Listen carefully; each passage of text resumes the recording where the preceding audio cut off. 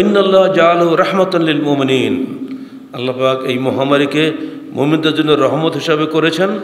লাইসা মিন আহাদিন ইয়াকাউতাউনা ফায়ামকুসু ফি বালাদিহি সাবিরান মুহতাসিবান ইয়ালামু আন্নাহু লা ইউসিবুহু ইল্লা মা কাতাবাল্লাহু লাহু ইল্লা কানা মিসলু আজরি শাহীদিন, রাওয়াহুল বুখারী। মনে রাখো,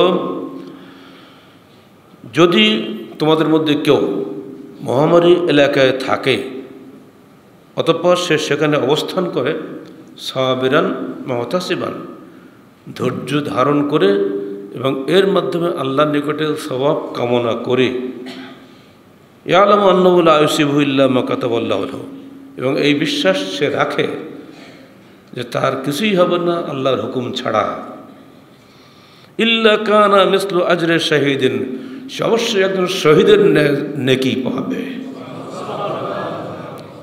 শর্তগুলি খেয়াল করেছেন? ধৈর্য থাকতে হয় পুরা, হাউ মাউকের পালালি হবে না।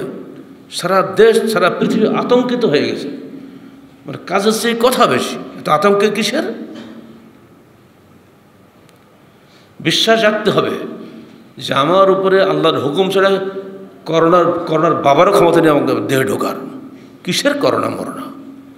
করোনা যিনি সৃষ্টিকর্তা, আমিও তার সৃষ্টি, ঠিক না? আর আমি শ্রেষ্ঠ সৃষ্টি, আমার ক্ষতি হবে না আল্লাহর হুকুম ছাড়া।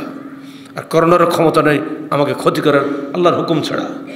এই বিশ্বাস নিয়ে যদি কেউ সাবেরান, দৃঢ়চিত্ত থাকে, মুহতাসিবান, যদি কোনো ক্ষতি হয়ে যায় আমি আল্লাহ এর বিনিময়ে তোমার নিকটে সর্বোত্তম জাযা কামনা করি, এই বিশ্বাস নিয়ে যদি কেউ থাকে, এই বিশ্বাস নিয়ে যদি কোনো ডাক্তার রোগীর সেবা করেন, যদি কোনো ব্যক্তি রোগীকে সেবা করেন, ইনশাআল্লাহ যদি ওই ব্যক্তি মৃত্যুবরণ করেন তিনি শহীদের মর্যাদা পাবেন। অন্য হাদিসে পরিষ্কার হচ্ছে বুখারী শরীফে, আল মাতউন শহীদুন, মহামারীতে মৃত ব্যক্তি শহীদ আল্লাহর নিকটে। মুসলমানদের জন্য, ইমানদারদের জন্য এটি রহমত। মহামারী সম্পর্কে মা আয়েশা সিদ্দিকা একদিন আল্লাহ রসুলকে জিজ্ঞেস করলেন, ফাকাল ইন্নাহু আযাবুন ইয়াবআসুহুল্লাহু আলা মান ইয়াশা।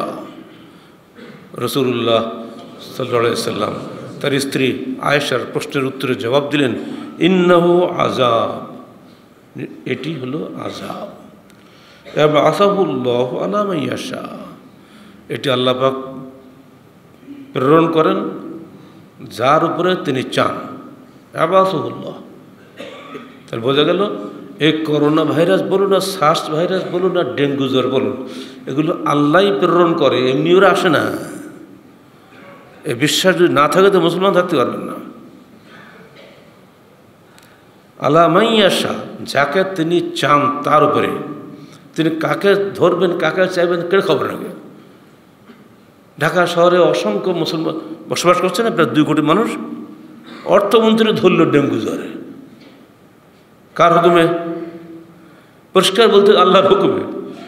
অর্থমন্ত্রী সংসদ দাঁড়িয়ে বলছেন, আল্লাহ তুমি যেন কাউকে ডেঙ্গু দিও না। মানে ঠেলাটি এমন খাইছে, বাধ্যই বলতেছে আল্লাহ তুমি যখন ডেঙ্গু দিও না। সেতুমন্ত্রীর মোস্ট পাওয়ারফুল ম্যান, প্রধানমন্ত্রীর পরে, তাই না? তাকে একেবারে এয়ার অ্যাম্বুলেন্স করে সিঙ্গাপুর নিয়ে যেতে হলো। বাংলাদেশে তার ট্রিটমেন্টই হলো না।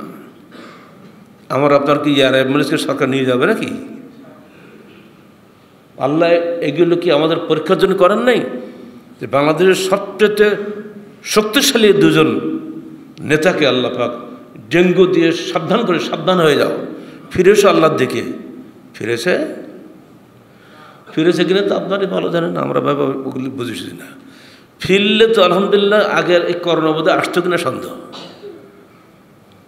ফিরতে হবে।